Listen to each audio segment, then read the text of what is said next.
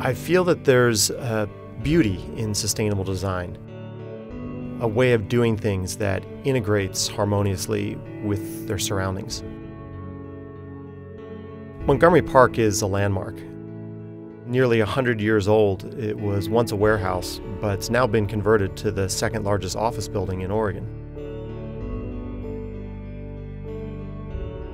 Being that big, it needed 4 rooftops and over 3,000 solar modules to power the complex.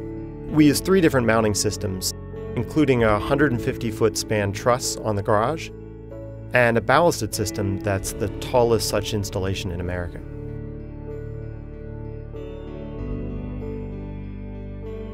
Rather than tearing down these parts of Portland's history, which have such character and rich stories to tell, why not improve them, make them vital and efficient for the next 100 years?